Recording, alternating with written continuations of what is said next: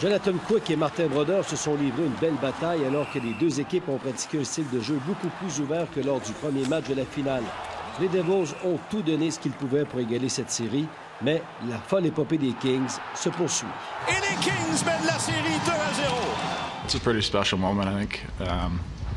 You know, obviously, anytime you get a chance to play in the finals, it's exciting. But you know, score an overtime goal, game two, put you up 2-0. It's pretty special. We just got to reset and refocus. We got to go back to LA as if you know the series is just starting. We got home ice advantage, and we got to take those first two at home. We're happy that we've got these first two, but going on the plane tonight, we're kind of going to forget about those games. We're obviously going to learn what we did right and wrong, but going back home, it's a whole new series. C'est difficile à prendre un peu.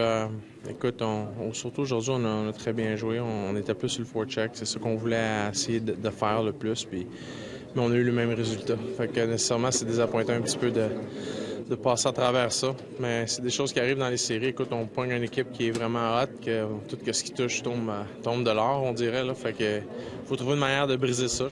Yeah, it's tough, but you know, you can't feel sorry for yourself. We played a much better game. I knew we would respond. We did in the right way, and you know, came up one goal short. C'est la première fois en 61 ans que les deux premières parties de la finale se décident en prolongation. La finale qui se transporte maintenant du côté de la Californie, la prochaine partie qui aura lieu à Los Angeles lundi. Luc Gélina, RDS Info, Newark.